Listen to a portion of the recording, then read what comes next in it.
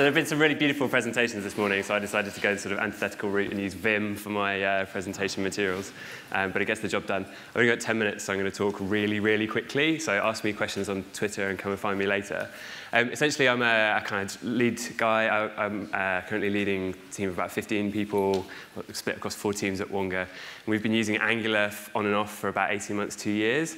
So the history here is that I worked on an Angular project for about a year. We've been shoehorning Angular, so that was a sort of greenfield project, a mobile app. Since then, we've been sort of shoehorning bits of Angular on top of a PHP application. But actually, before that, I did a Backbone application. So I'm going to talk about why you should care about Angular and sort of looking at it from the lead developer's perspective. So as an individual contributor, if you've come across Angular, you've probably gone, this is actually really cool. So I'm actually not going to delve into the detail of that much about what Angular is or what it does. Suffice to say that it's a pretty full stack framework for JavaScript development. So why would you care about it? So one of the things that I really like about it is that it's batches included. If you've come across Django or Rails or Symfony or any of those back-end frameworks, it's great to have a whole toolkit of bits and pieces that you can use. So Angular ships with a router, it ships with a bunch of testing frameworks, it ships with like nice way of mocking some of the browser core objects so you can test services really easily. And it gives you some of the patterns. So when you're working on an Angular project, I can come along and look at your Angular project and go, oh, yeah, you've got a bunch of controllers, a bunch of services, a bunch of directives to do UI components. I feel like I'm at home here. And I learned that doing Django development. I had that same experience. And I then moved on to a Python project where somebody built their own framework. And I was like, this is a catastrophe. I can't work on this project in any way. So it's really nice to have that familiarity. And you'll see discussions on the internet of, actually, do you know what? We lay our Angular projects out like this, and well, we do ours like that. And they're basically sort of horse trading over minor details. When it comes down to it, you're putting code in sort of similar kind of structures. So a nice sort of knock-on effect of that is you can create reusable components really easily. So directives are essentially little Vue components. We've built a little slider and outsourced, open-sourced it because we looked at some of the other sliders out there and we didn't like that one, the ones that were out there. So we built our own one, and now anyone can use that. We can reuse it in projects really easily. You can also do that with services, which is essentially the way of capturing business logic, so a little bit like models. So we're working on a mobile app. One of the things we wanted to do was start to reuse some of the code in a desktop app. We created templates and controllers which were specific to the mobile app, but we had services that contained logic which we got to reuse across the 2 different places. So then we could kind of mix and match a little bit and reuse across the 2, which was really cool. There's also a huge community, so there's a site called ngmodules.org, or I can't remember whether it's .com.org, which has a huge library of a lot of the really common stuff. So again, it's a similar way of working that you might have experienced in some of the back-end frameworks. You're like, how do I do file uploads in a really nice way with Angular? Google it. There's somebody who's already solved that problem. And if their module doesn't fit your need, then you can go and pick up the source code and tweak it. Testability. One of the things that I really sort of felt strongly about when I was working in Backbone was that I can test everything really well because it's just plain JavaScript. There's 200 lines of code or whatever in the Backbone source. I can go and read it. I can understand pretty much all of it. And if I want to then test some of it, it's just plain JavaScript. I can use whatever test framework I like. And I looked at Angular and I was like, there's a lot of $signs. First of all, you will wear out the $sign key on your keyboard. But secondarily, it's like this is all really kind of magical. How am I going to test this? And the answer is they actually have a really good set of test tools. So you don't need to know too much about the internals. There is some magic under the hood, but the key thing is you can test your controllers, you can test your services, you can test your directives, how they're doing DOM updates, how they're kind of providing dynamic interaction, the whole picture. To a slight extent, I'm going to have to ask you to trust me a little bit on that, but when you get into it, you'll find that testing has got a really good story. I mentioned that I'd worked on a mobile app where we were kind of green fields. We were like just tearing away, writing Angular with one HTML document, and that was it. It was just a bootstrap.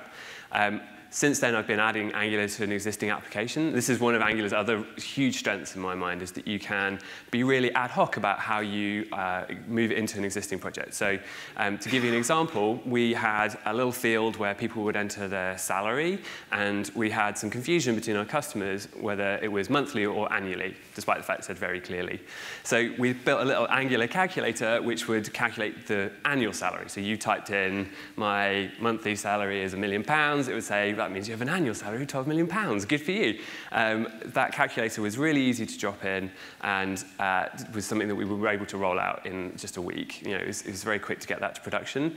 Essentially, you can just drop the Angular JS into any PHP or HTML or whatever, and then start using it. So, and Angular lets you kind of say, this is the scope of my application, this entire page, or this little bit down here. So you can kind of be really ad hoc about it. And you can also reuse different services across different pages if you want to. Ionic, something you should be aware of, is a set of tools on top of Angular for making Angular and PhoneGap play nicely together, and gives you some, I think it gives you some CSS bits as well. When I began my mobile project, Ionic didn't really exist yet, which sucks because I had to reinvent a whole lot of stuff that they've done a better job of in Ionic. It gives you a set of tools for really quickly building great mobile experiences, and it's the kind of toolkit where you can go to your developers, look, you're going to write code like this, and they go, that's great. And you go to the managers, and you go, this is the product we're going to deliver, and they go, that's great. And it just is magical in that sense. We are hiring at the moment, and one of the things I'm starting to see on CVs is Angular just all over the place, like a virus taking over. And I'm not talking about front-end developers, I'm talking about back-end developers. So we have sort of PHP and we have .NET on the back end, and we're looking for .NET candidates, and more of them are coming up and saying, actually, our Angular is one of the things I really want to work on. That developer love gives me two really nice properties. One, I've got the motivation from the guys who are working on code and saying, yeah, I really want to work on this. This is really great. I'm coming to work, I'm staying to work. My engagement level is really high. And that, above all, all the technical stuff about Angular is kind of secondary to the fact that if people enjoy working on it, they're going to get so much more done. Patrick showed a slide where he was talking about consistency versus improvement, and Angular was one of the things where we made a sort of strategic decision to say, well, this looks really cool, people really like it, let's invest in our team, and let's try this out in little piecemeal ways. And it's worked for us really nicely. And when I say the back-end guys are really interested in it too, what that means is that for the first time, I actually have back-end guys coming and saying to me, well, can I work on this front-end project for a bit? I'm in this feature team with these front-end people, maybe it would be cool to do some of that Angular stuff. And I'm like, really? I've never had this from back-end people before. Full stack people, amazing, but it's sort of like so we're in financial services, real financial services people doing front-end stuff is a really cool thing. I have no idea where I am on time, but I sense I'm running out. I'm only halfway through. Wow, my God.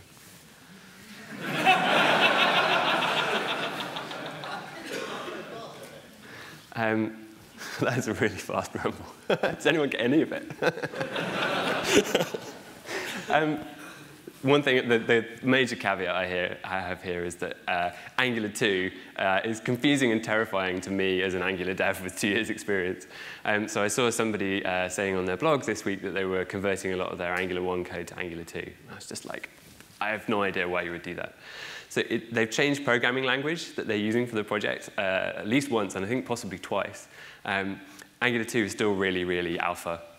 It's a really interesting example of how a project can dynamically evolve in the very public sphere. I'm very mindful of Perl 6, which never saw the light of day, but was going to be amazing.